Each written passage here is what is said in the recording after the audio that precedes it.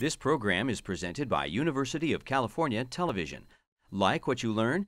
Visit our website or follow us on Facebook and Twitter to keep up with the latest UCTV programs.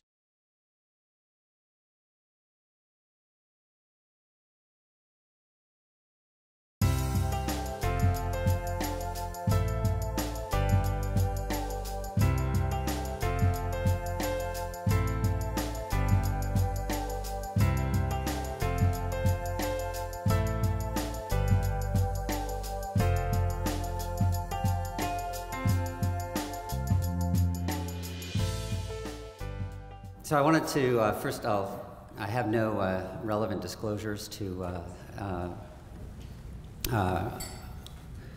relate.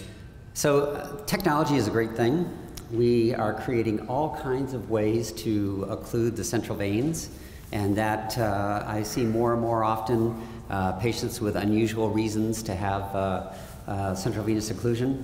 I work at a place that's pretty big in heart transplant and VAD and artificial hearts, and I learned that I now have to ask not do you have a pacemaker or AICD, but did you ever have? Because I see all these people post-heart transplant who their box is no longer there, and so I can't assume that they don't have central venous obstruction from pacemaker or AICD leads now. And you now see patients who are 25 years out from their treatment for Hodgkin's disease, and they've had radiation, and they might have had chemotherapy that shortened the lifespan of their kidney, and now they're happy to be alive, but now they have a need for dialysis and maybe some challenging central venous access. Well, how long does it take to create a central stenosis? This is a patient who is near and dear to my heart, being left-handed. This patient was also left-handed, and she came and said, I want to have an AV fistula, but I want it in my non-dominant hand. Well, of course, her perm cath had been placed on the right side because, you know, 85-15, you're probably going to be right. And a month later, I got her to the OR quickly, got a fistula in her within a month, and actually found out that she had this brachiocephalic stenosis in about a month. And the problem is that a catheter decreases your probability of getting a suitable AV access in that extremity really forever, and even after you remove the catheter, that cascade of scarring has already begun. So it doesn't necessarily protect you from central stenosis when you get the catheter out. Well, first of all, I would echo everything that was said previously about stents. We recognize that stents are a great thing to make the vein look good, but usually what it does is it creates a situation where you're intervening every 2 to 3 months. It changes to a situation where you may be intervening every 5 to 6 months, but I would certainly agree that once a stent goes in the vein, you got a plan for when you're going to actually do something to take care of it when it stenoses. And this is supported by a number of studies that show that stenting has good short-term results, but not necessarily good long-term results. Covered stents, if the anatomy is appropriate, seems to be a little bit more durable than non-covered stents, but I think most people now are in a situation where they're recognizing that the short-term nature of it is accurate and true. So this brings us to what I like to call a removable stent, which is the HERO device. And the HERO device stands for Hemodialysis Reliable Outflow. I went to the product approval committee for the OR once to the hospital to get this on the formulary, stocked in the OR, and presented all the data, and the first person raised their hand and said, well, I think it should be approved based on the name alone. I mean, how can you not have a HERO available when you need it? So there was very good marketing thoughts behind this. This was actually originally developed and marketed by Hemisphere, and then Cryolife purchased the marketing rights, and just recently, earlier this year, Merit Medical has now taken over for the distribution and manufacturing of this, and a number of the workforce that was with Cryolife transitioned to Merit, and I think Merit is actually in the exhibit area. Well, this allows new access for creation in patients, but really more importantly is important to salvage access in patients who have symptomatic central venous stenosis.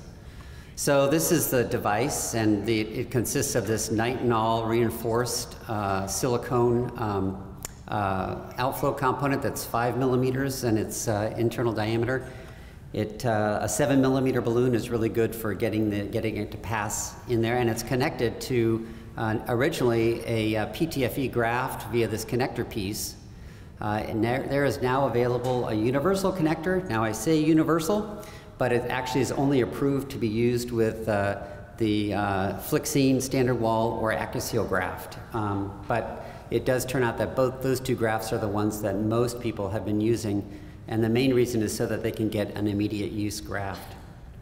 It can in my experience, the most durable configuration is a well-established AV fistula, and you connect the AV fistula, the Hero device, with a very short segment of graft to your existing fistula, and that gives you the most durable configuration. Well, the long-term results have been published a number of places, and on the Hero website there's a lot of publications.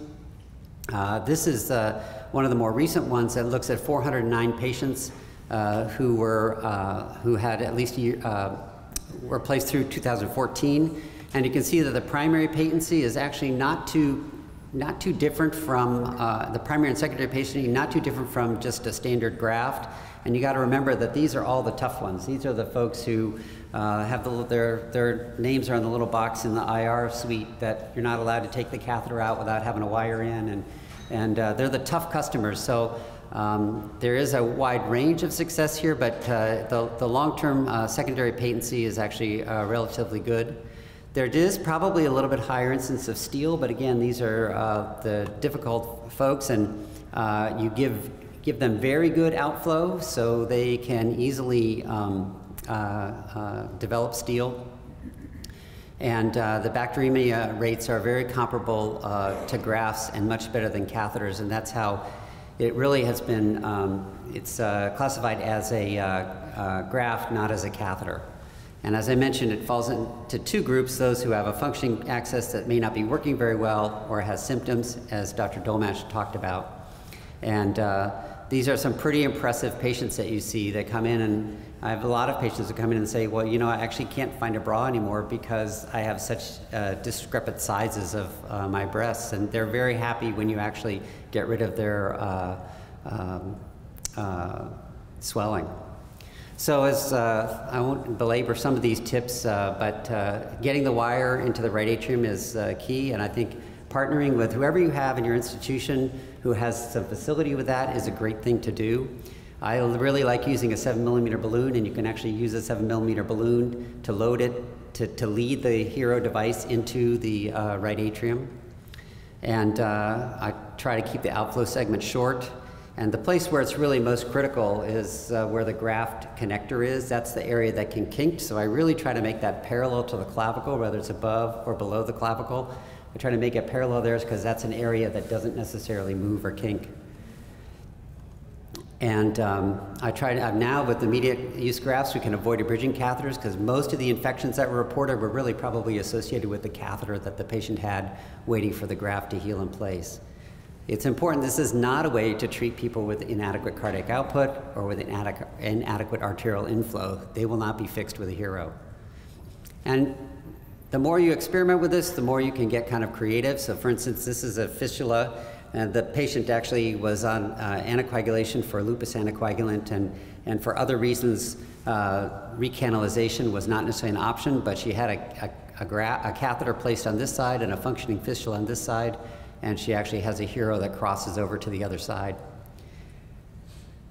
But sometimes, and I'll just, the last thing I'll end with is sometimes you don't have to do anything about this. And as I was already mentioned, there may be a peripheral lesion that's causing the patient's symptoms, or, and this is this is just being published this month from Dr. Jennings in Oklahoma, but they had 19 patients who had known central venous occlusion and well-developed collaterals, and they actually created AV fistulas in them.